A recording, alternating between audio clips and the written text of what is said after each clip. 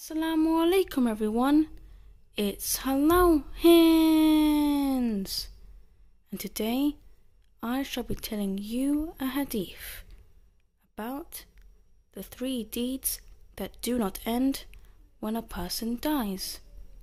Let's begin. When a person dies, his deeds come to an end, except for 3. But do you know what those 3 are? Well, here's a hadith on the topic. The Prophet Muhammad ﷺ said, when the human being dies, his deeds end, except for 3: ongoing charity, beneficial knowledge, or a righteous child who prays for him. Narrated in Sahih Muslim. So, don't forget to tell everyone that.